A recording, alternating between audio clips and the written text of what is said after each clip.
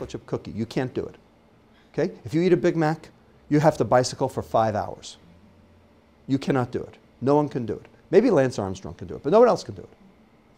Okay? This is a joke. Here's why exercise is important.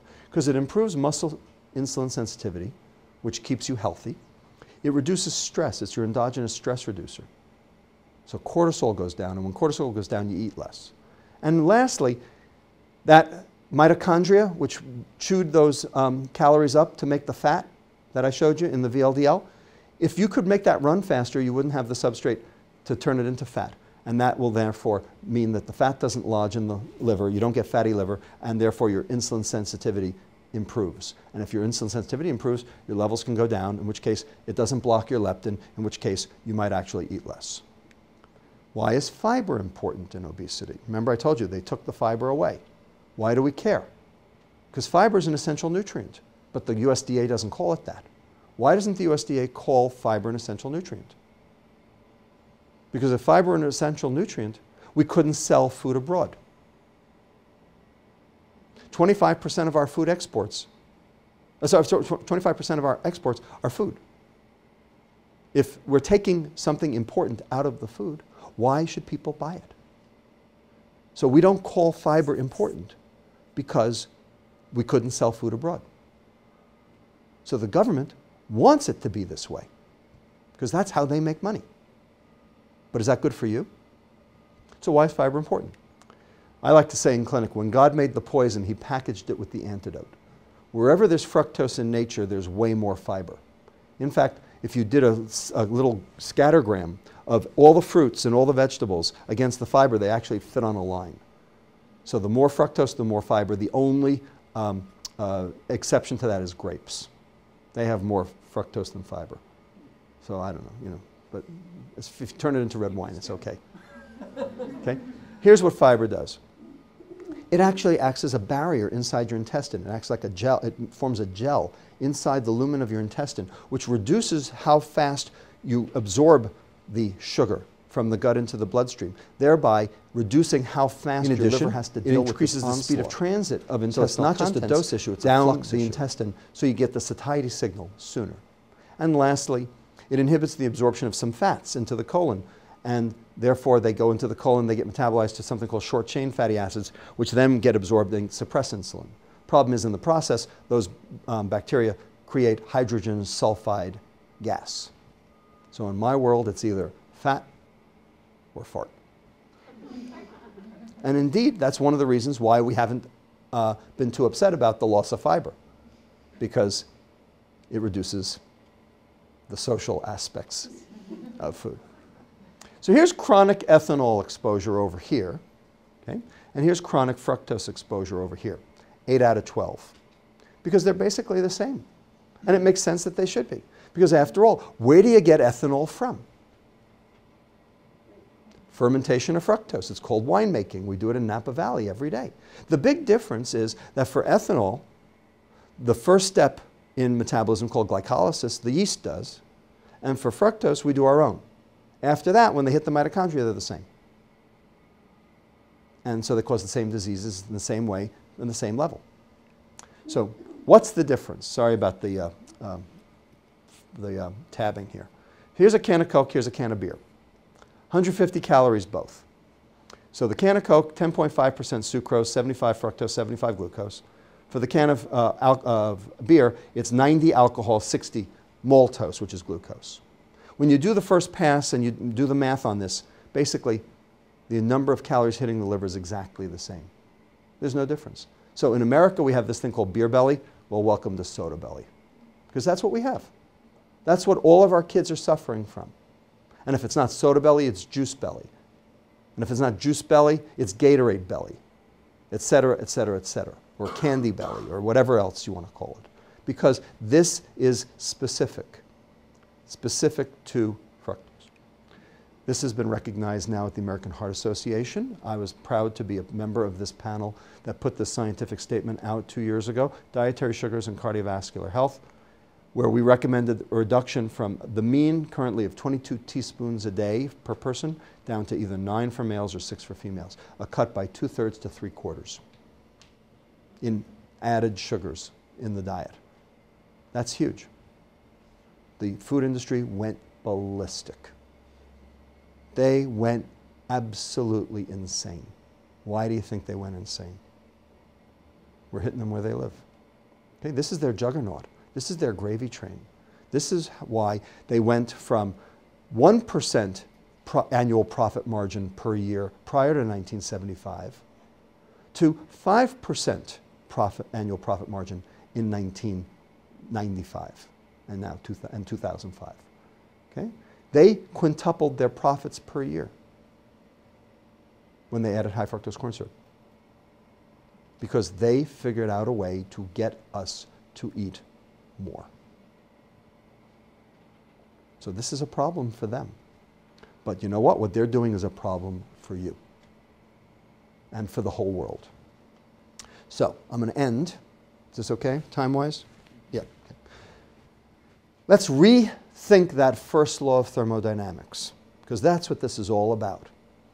Because if you walk out of here thinking that it's still about diet and exercise, a calorie is a calorie, gluttony and sloth, okay, I have failed. That is not what this is about. Here's how you should state the first law, and it makes way more sense.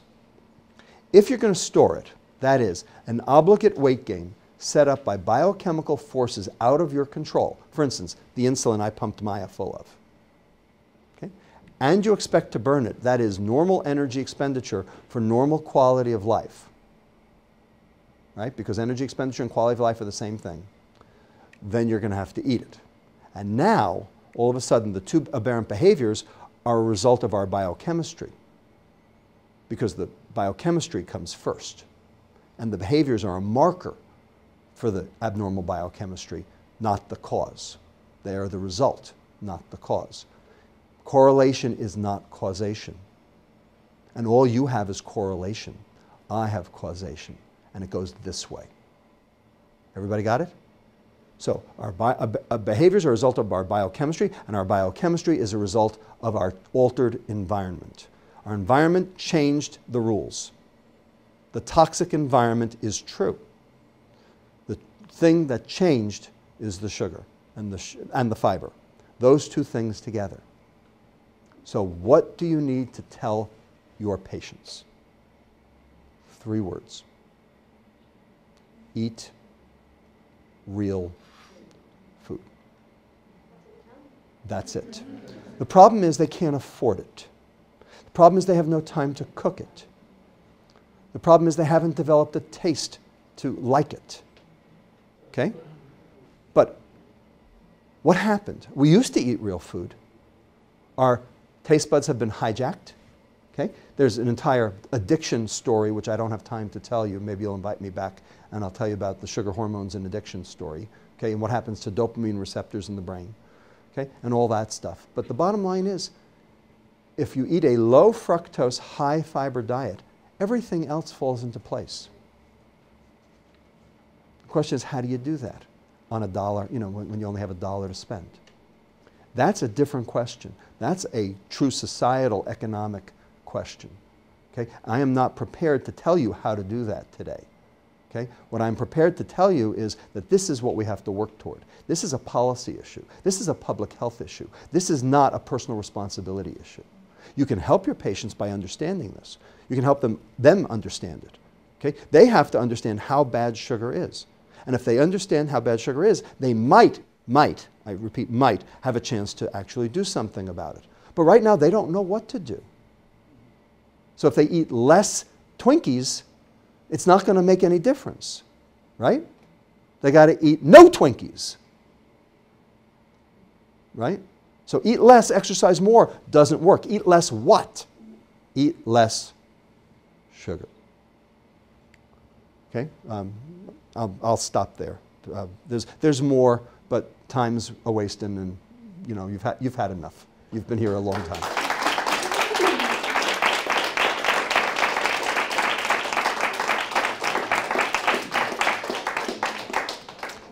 Any questions? I'm happy to answer. Yeah.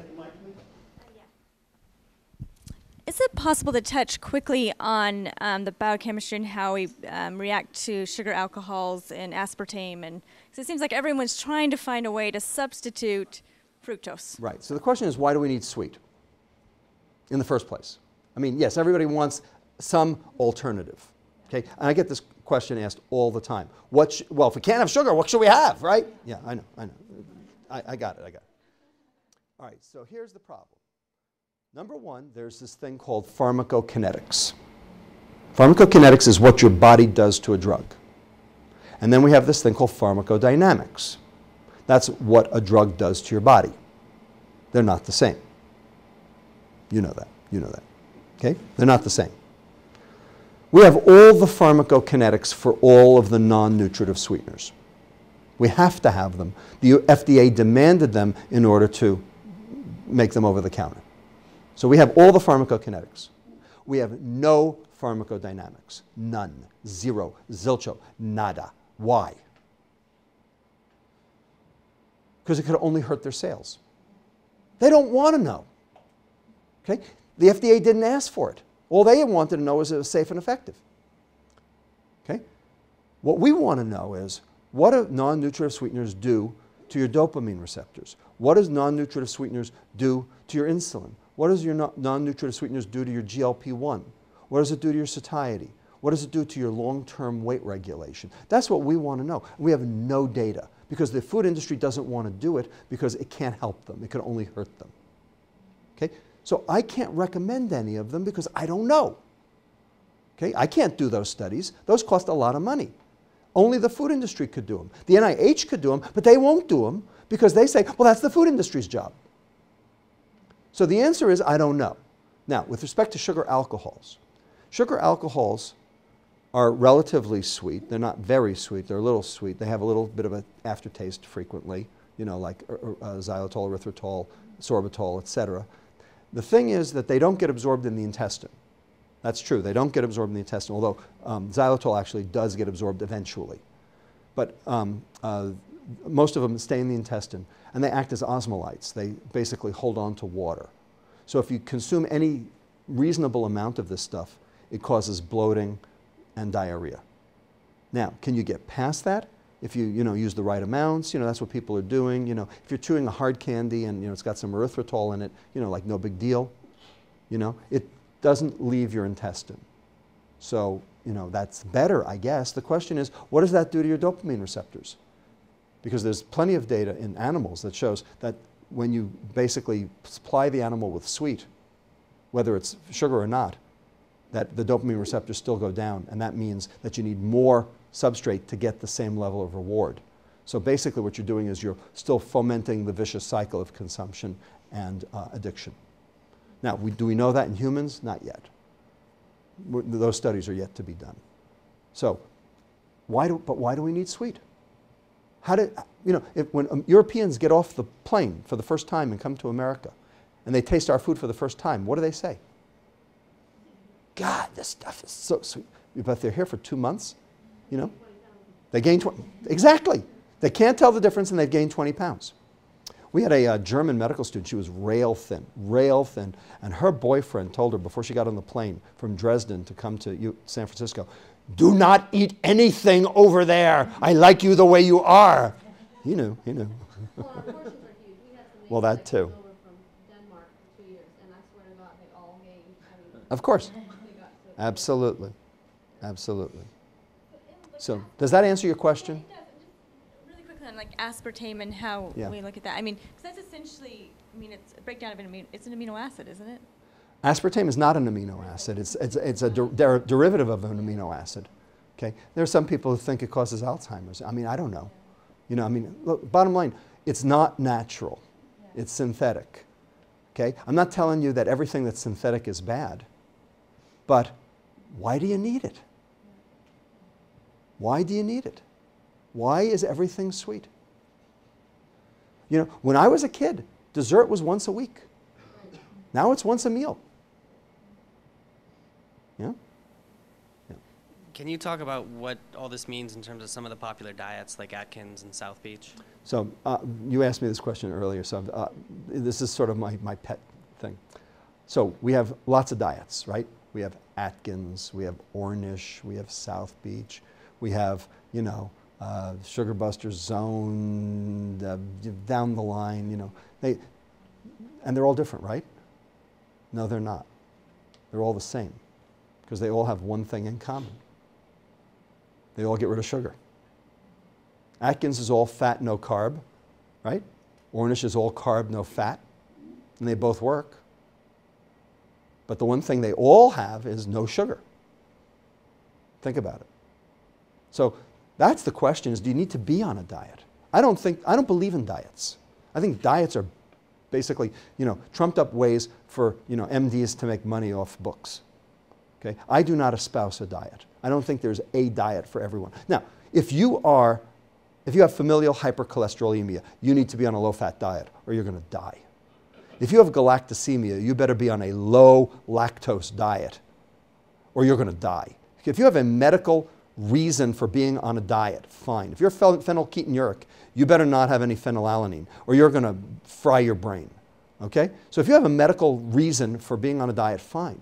But I'm talking about the rest of everybody, okay, which is 99.999999% of the rest of the world. Okay? You don't need to be on a diet.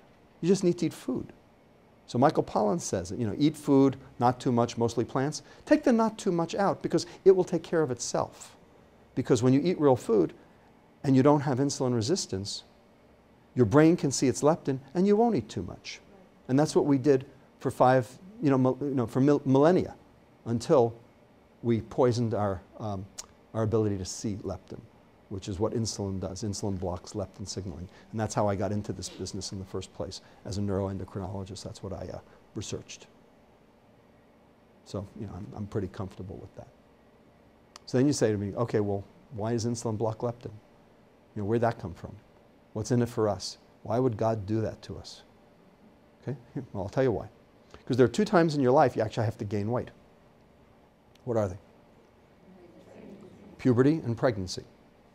Both of them are insulin-resistant states on purpose. And the reason is because if leptin worked right all the time, you could never gain the weight.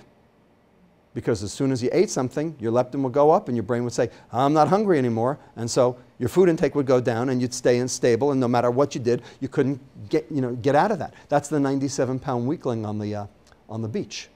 Okay? He's got really, really good leptin. So when you're in puberty, you have to gain the weight or the species dies out. When you're in pregnancy, you have to gain the weight or you can't carry the baby to term. So doesn't it make sense that the same thing that causes the weight gain, the insulin, should also block the leptin to allow you to gain the weight? And then when the pregnancy is over and the baby's out and the insulin resistance is over and your insulin levels go back down, you can lose the weight and start all over again. So it actually makes teleologic evolutionary sense that insulin should block leptin. The point is, you're only supposed to be insulin resistant twice in your life. We're insulin resistant every day of our life now. And what did it? Does that make sense? Okay. That goes to the sweet issue too.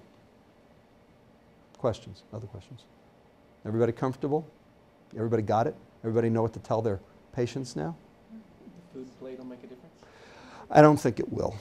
In the grand scheme of things, I don't think it will, because they're going to just basically put processed food on the food plate. I think that we need to really sort of re-educate the entire populace and our politicians as to what's going on and why this is happening. And I think we have to, ultimately, the food industry will do whatever we tell them to do, as long as they keep their profits up. All they care about is the bottom line. They changed in the early 80s when we told them they had to. Okay? They found out they made more money. As long as they can keep their profits up, they'll change.